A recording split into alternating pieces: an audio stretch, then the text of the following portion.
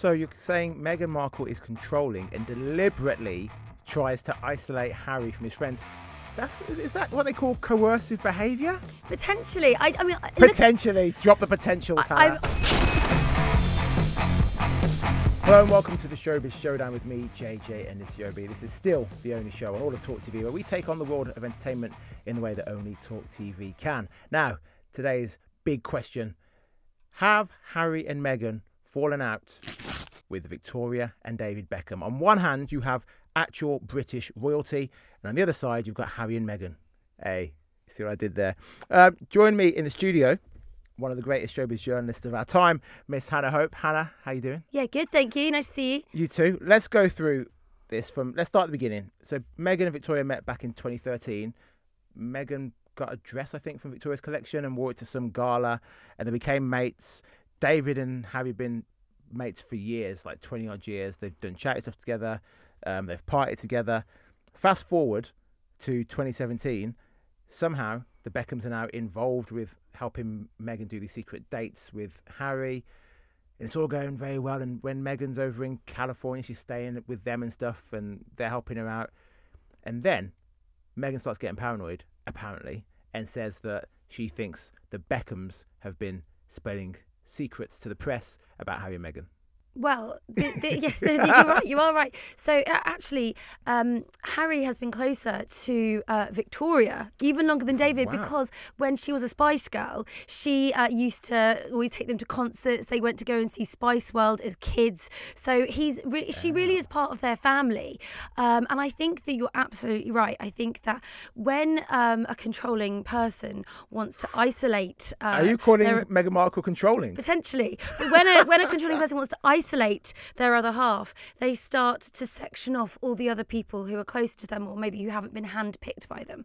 And I think that Meghan sees that Victoria and David are very much part of the old guard. So she was wanting to schmooze Victoria and David when she was getting in there and working her way up. But now they're no longer useful to her. I actually think that she's ready to cut ties. And the other thing I also think is that now Harry and Meghan are really a brand. Brand Beckham is actually competition for them in America. So you're saying Meghan Markle is controlling and deliberately tries to isolate Harry from his friends. Is that what they call coercive behaviour? Potentially. I mean, potentially. Drop the potential, Tara. I mean, I'm a showbiz journalist. I'm not a psychologist. So all these big kind of psychobabble words, I'm not totally au fait with.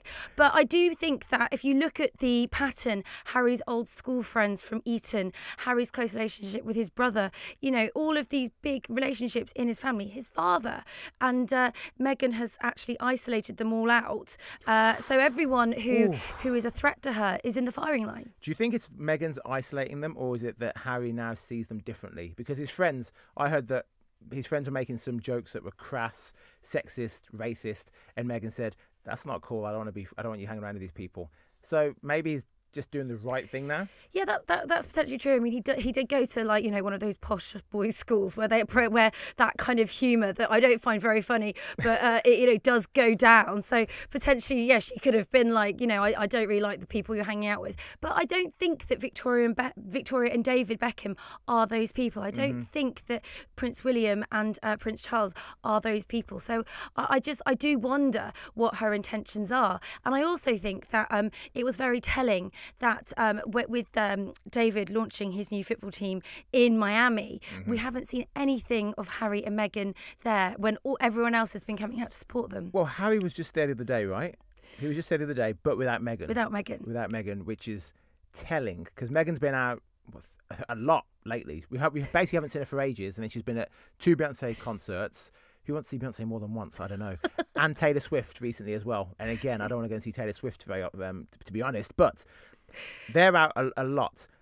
Do you think this beef, if there is a beef, has anything to do with the fact that Harry and Meghan invited David to the Invictus Games when it was in in Australia. Yeah. Yes, I mean And Beckham attended but didn't get to actually see Harry. Yeah, that quite a lot. Tom Bauer has written quite a lot about this. So usually, Beckham's flown halfway around the world. Usually, Prince Harry would actually go and greet him and sort of say thank you for making the effort, mate. Yeah. But he was just met by officials and was largely ignored and actually was completely kept away from Meghan and Harry. And I think that the idea behind that is potentially Beckham would have stolen some of her limelight, and this was when she wasn't having the best time on the tour with the royal family.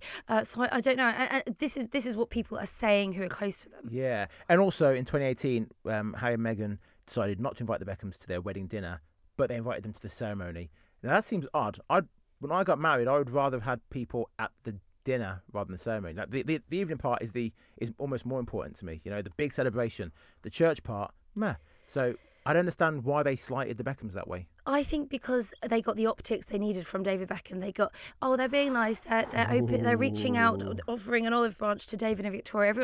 They were probably the most high-profile guests at the wedding. Alongside the likes of Oprah and some of the other American stars. But we all got them pictured going into the church and saw their amazing outfits. But we didn't realise until a bit later that they were sent on their merry way after that. Yeah, and then when Brooklyn Beckham got married, everyone was invited, but again, Meghan and Harry not on the guest list. I don't know if they were not invited, if they didn't turn up. I don't know, but they weren't there in the end. And then we're talking about Harry being at David Beckham's Inter Miami match the other day.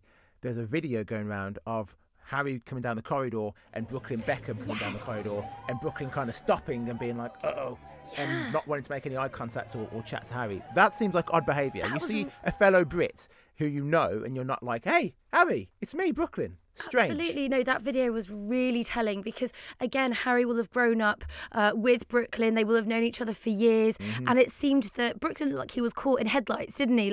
Really throwing himself against the walls, almost like wanting the ground to swallow him up. So if walls could talk, I would be really interested to know what his thinking was. It was almost like he didn't know what to do and he didn't really want Harry to see him. Why do you think Meghan wasn't there?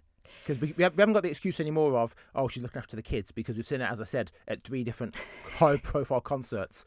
Twice for Beyonce, twice. And she watched Beyonce this week with Destiny's Child. And Kris Jenner as well. And Kris Jenner, yeah. But not going to go to watch one of our greatest ever footballers perform. Well, I'm going to play the devil's advocate here. Go on. My husband loves football, and maybe if he invited me to go and watch a football game that wasn't down the road, I mean, it was in a different state, wasn't it? They had to get on a flight. I might have, checked my diary and said, I probably would go and rather see Beyonce or something. But, I think that for David Beckham, it would have been a real show of unity, wouldn't it? If Harry and Meghan had both been there, it would have put stop to all of these rumours. Mm-hmm. So it's telling that she wasn't. But she just might not be a fan of football or soccer, as they say in America. It's cringy. She may not be. But Harry didn't seem like he was a fan of Beyonce, right? He was there looking miserable as hell. But there are people now saying that maybe Meghan, as you alluded to, Meghan is at fault for this breakup and she's just a difficult person to be around and she's a bit too controlling.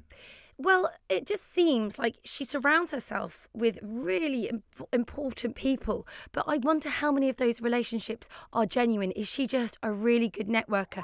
Is she a very transactional person? I mean, I think she was at the Beyonce gig with one of the top Netflix bosses. We know that they're in bed with Netflix. We know that that's their main income. Yeah. I mean, it's interesting that they were a few chairs away from Kris Jenner, because you think, oh, God, we don't need like another kind of Kardashian-style family reality show.